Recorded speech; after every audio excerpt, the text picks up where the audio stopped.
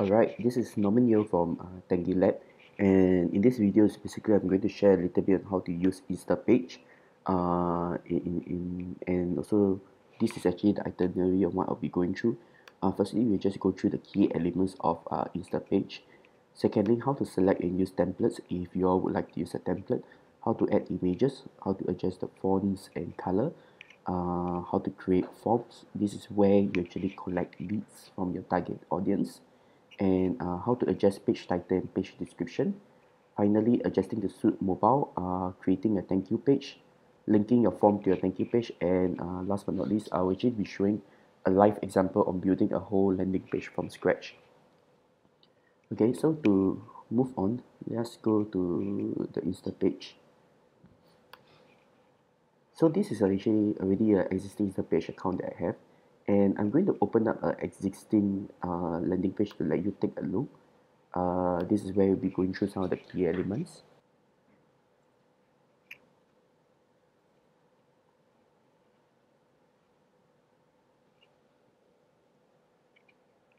Okay, in order to add in any things, right, one of the first thing you need to understand is you will see at the top bar, right, there's actually an add new button. And basically, the beautiful thing about Instapage is really intuitive and it's really quite easy to use. Of course, it takes some familiarity, and that's what I'm trying to do achieve for you today to help you understand some of the key features. So basically, firstly, what is section? Section is basically, how should I say? Section is basically like what the name implies, section, and typically I like to use this section of my work. So you see, each of these is actually a section. Can you see the blue dotted line? Yeah, where you cut off the dotted line here, this is actually one section, and this is actually another section. When you move your mouse over that section, you'll be able to see that, hey, there's something over here, and you can actually edit the individual section in terms of color. Let's say if I want to change it to a red color, yeah. So you can see that we can actually edit the section to various different color. Yeah, and it can actually look pretty cool after a while. So let's say this one I want blue color. Oops, background color, blue color. Yeah, so this is actually how you can design your landing page also. So section is also another thing we should use. You can actually, if let's say you need more space within your section, you can actually just click here, drag, or if there's too much space, you can just push it in. Yeah, until it looks really nice and cool for you. So that's section. At any point of time, if you need to add section, you can just add section here, and you can just add another section, and voila, you have it here. So I can change this to another color also. Let's say if I choose another shade of green, yeah, and there you have 3 different sections. Take note that you can also you can also check this option, which is stretch to the edge. Typically nowadays, when we do design, we will always stretch it to the edge because it actually look nicer. Yeah, but sometimes if you have a preference not to, you can actually uncheck this option too, and you can see what happened here. Of course, you can also put the image. Yeah, let's say if I decide to put the image as a background, this is how it will look like. And if you set parallax, see what happens if you set parallax. What it means is that the image background doesn't move, but your screen moves. So parallax is another added feature that you can actually consider to make it look cool too. Okay, so moving on, let me add a new section so that I can have a blank screen. So moving on, some other key elements that you'll be using, right, will actually be your headline. Okay, so your headline, as usual, you can type this is my headline, and this is pretty similar to Microsoft Word editing, where you can align center or you can align right, depending on how you prefer it to be. So you can also change the size. For this all prefix size, and down here is where you change the color once again. So let's say if I want green for this, just click done, and I have a green color headline. Okay, you can also bold your headline or make it italic and underline. This is my headline. Yeah, so the second thing you take note is paragraph. The headline and paragraph, just take note that there's a difference between the headline and the paragraph, and this one will be where we'll be adjusting the font type. Yeah, and I'll be showing that later, shortly after showing this paragraph. So just use this as the headline is to create a strong, impactful statement, and the paragraph is usually used as supporting statement. So in this case, the paragraph, you can actually take a look at this. And very similarly, you can actually increase the size of your paragraph. You can change the color of your words. You can bold your words, or you can even, let's say I want to bold specific words. Let's say tell a story, and I want to bold this, and I want to italic these words. I can just bold and italic these words, or if I want to underline products and services, I can do that. So, and of course, for most of your work, we'll be using quite a bit of bullet point. Oops, let me just change. Okay, you will be using quite a bit of bullet point, so you can actually see that there's a bullet point feature here. This is bullet by number, and this is bullet by the small little circle. So I can say item 1, item 2, and item 3. If you want to create a spacing between your bullet, like let's say if you feel that this is too compact, you can actually just go to like the end of the statement. You press enter twice, enter once, enter twice, and it will disappear. So this can actually give you more spacing between your bullet points. Okay. Okay, so this is for text. Now I'm going to share with you on how you can actually change the font of your headline, the font type of the headline, and the font type of your paragraph text. This is for those of you who are more familiar with the font type. So you can actually go to settings, and you actually see fonts. Okay, so you click fonts. So the good thing about Instapage, and also some of the restriction is all the font for headline is one type of font, and all the font for paragraph is one type of font. So usually for me, I like to use Oswald as my headline font and Lato for my paragraph font. So you see that all my font type here is all the same actually. Yeah, you can copy the same if you prefer to also. If not, then you can just experiment and test out a different font. You can actually see it straight away when you click. See? So these are Arial headlines and Arial paragraph, Georgia headline and Georgia paragraph. Yeah, you can actually just test to see what suits you. So these are all prefixed font already. Of course, you can also go and customize your own font, like what I did just now. You just press new style, choose the font you want. Another type of text I like to use is actually Merriweather for this. Yeah, currently it looks nice. Okay, so this is really much, this is really on the font, adding font and editing the various elements. Secondly, it's very importantly, you all will be using this very often, so which is adding images. So let's say I want to add an image. Okay, maybe I want to add this image of this baby yawning here. Okay, so I'm just going to click click upload from PC, and then just start finding where the document is. I save it here, and I'm going to find baby yawn.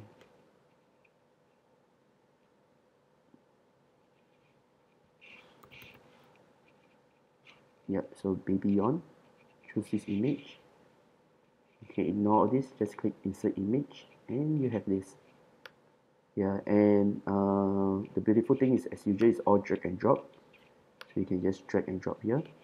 If let's say you need to shift multiple components at one time, just create a square, and you can just drag and drop the various components also.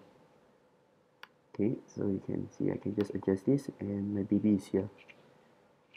Yeah, so now you've seen how to add headline, you've seen how to add section, add paragraph, and add images. Most of the time this is sufficient already. Another key thing that you know how to add, you will need to know how to add is also the form. So I'll just expand the section here. This is to add the form. Okay, and do you see how I do it? Let me do it one more time. I click add new, I go to form, and then I click, and automatically added the form. So when it comes to the form, right, there's a few things you can do. Number one is you can add more field. That means now the information I'm collecting is name and email. Let's say I want to add more field. Just to show what I've done here is I actually double click here. go to add field, and I just add depending on the type of information you want to take in, let's say text, then let's say I can say company. Is it a required field? If yes, just check yes, save. So I have company. Let's say I want to know how many people are in the company. I can do a drop down. Okay, I just start from blank. Okay, so number of packs in company. I can say firstly 1 to 20. Okay, 1 to 20. 21 to 50, and more than 50. Okay, save. So I have this. I can also drag and drop the various field. Like let's say I want to know the company name first before the email. I can just drag the company and put it up here. Drag the number of packs and put it up here. Okay, so you can see all these are pretty straightforward. Next will be on the button. So if I want to edit this button, I'll actually just double click on the button, choose button style, and you can actually start typing things here. Like let's say click here to download your free ebook. You can make it glossy. Yep, and then you can change the color of your button. Let's say I know I'm using a lot of green, so maybe I use red here instead. And you can even change the text color to black color, or since we are talking about green, let's change it to green. Yeah, this is an example. Okay, adjust this to center, and yeah, you have your form here.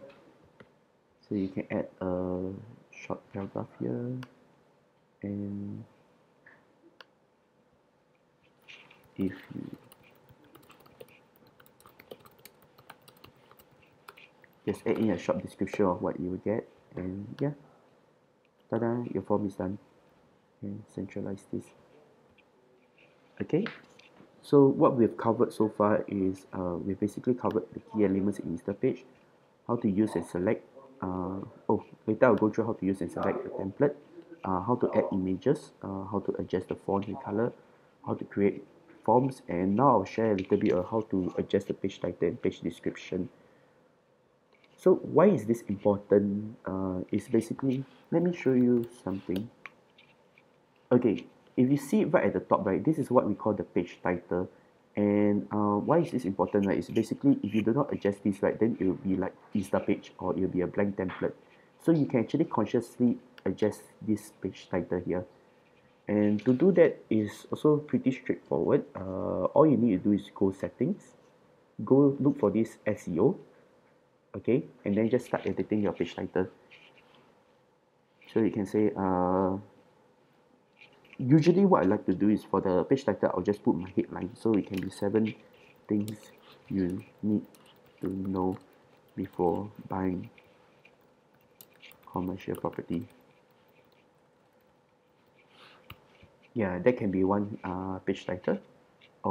And for the description, you can just give a short blurb on the description also. You can leave favicon alone. Basically, what's favicon? Favicon is a small little image that will change this small tiny image here. Yeah, so this is actually the favicon, and if you see the page that I built for them, I've changed it to their logo as the favicon, which is actually this logo. So it is not significant. If you leave it alone, the favicon you see will be this Instapage favicon. Okay.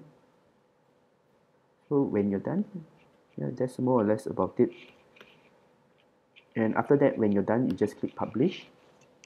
You wait for a while, just click continue anyway.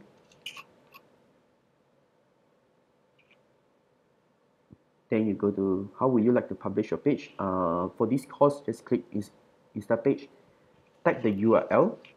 So whatever you type will be reflected here. So if let's say you type donkey123, it'll be donkey123.instapage.com. Okay, so of course I'm not doing the publish now because I'm actually working on this as a live example. Yeah, and after that, once you publish, your page is live already. So the second thing that you need to take note of is actually in your desktop, right? In your settings, right? There's desktop and mobile. If you see this tab over here, you'll see desktop and mobile. For now, after you've done this, right, always edit your desktop first before going onto your mobile. Because in mobile you cannot add in things, you can remove things, you can resize things, but you cannot add in any more things. So work on your desktop first, then later you go to your mobile, and then they'll show you how it will look like when when your audience go to your mobile. So you see this spacing here, this is basically to demarcate how it will look like on your mobile phone already as they scroll up. Okay, so the beautiful thing about Instapage is it lets you adjust mobile very easily. So of course when you do it on your desktop, right, when you go to your mobile there will be a lot of misalignment, you see like this. So what you need to do is really just to adjust all this misalignment. Like I can pull down my section a little bit more, bring down my form, and then bring this down. Yeah. So when you go and edit on mobile, most of the time it's just adjusting margins to make sure that everything is in line. Yeah, so all these have already been properly adjusted, and yeah, like this I can actually push this down. Oh, if it's this case where this image takes up too much space, I will need to actually expand my section, and this is also the reason why we need to create a lot more section. Yeah, if not every time you need to do any adjustment, you need to adjust your you need to adjust quite a number of components at one time. So you can see, you can just do this. Yeah, this is just simple editing, just drag and drop, nothing complicated. Okay, so once you clean up all your mobile, just click save. The moment your work is published, right, you just need to save already. You don't need to republish it one more time. Okay, so I'm not going to save this work. Leave page.